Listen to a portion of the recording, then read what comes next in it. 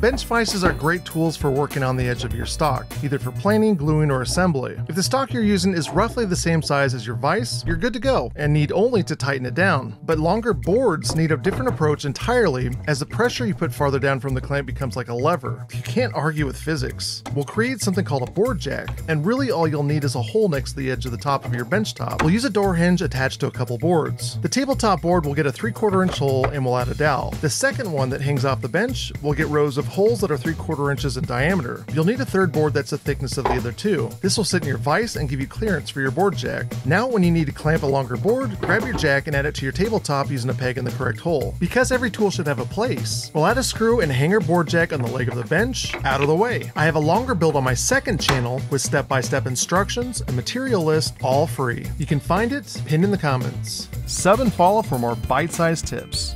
Keep making things.